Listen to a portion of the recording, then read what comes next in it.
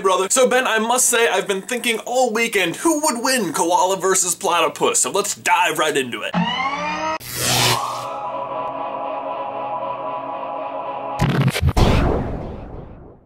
I've been doing a lot of research about koalas and platypuses.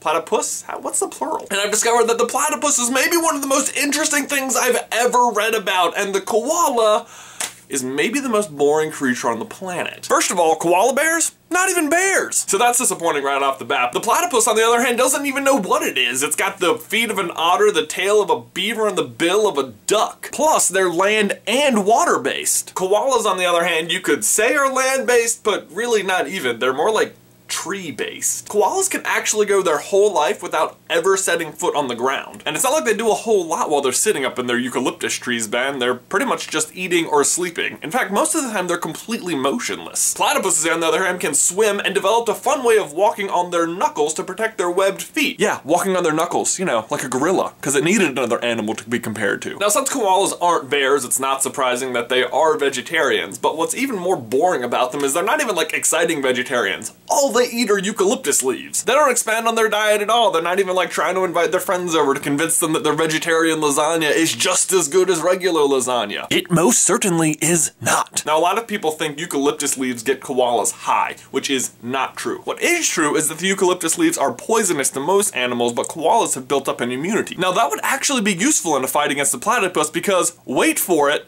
platypuses are venomous. That's right, Ben, the duck otter beaver that walks like a gorilla can also poison you. What you got for that, koalas? Oh, you have two opposable thumbs on each hand? Well, I guess you'd probably be pretty good at video games, so there's that. Platypuses use the poison not only to mark territory against other male platypuses, but also as a defense mechanism because they do have natural predators. This is one area where the koala wins because it actually has no natural predators. In fact, it doesn't even have to worry about bugs because all the eucalyptus it eats makes it smell so bad that it acts as a pesticide for the creature. Predators must really hate the smell of eucalyptus because, like I said before, koalas are completely motionless. They're like 20-pound meat sacks just sitting in trees. They're not even moving. Ben, have I mentioned that the platypus's identity crisis continues while it's giving birth? Because it doesn't actually give birth like most mammals. It's the only mammal that lays eggs. Koalas, on the other hand, have babies just like everything else. How boring. Actually, that's not true. Baby koalas, or joeys, have the advantage of being both blind and deaf. Of course, I guess when blind people acquire sight, it's considered a miracle, so in a way, every koala undergoes a miracle. But not to be one-up, platypuses were all like, oh hey, well you were learning how to like see and hear and stuff, we were using our bills to develop electroception. That's right, platypuses use their bills to detect disturbances in the electric fields in the air around them. And by disturbances, I mean movement. So if you like move your arm, they know. They can feel it in their bills. I swear I'm not making any of this up. So Ben, in the fight between the platypus and the meatbag, sorry, koala, I'm giving to the platypus, hands down. So Ben, my question for you and everybody else is, what is your favorite animal? Let me know down in the towel section below, and I will see you in another life, brother.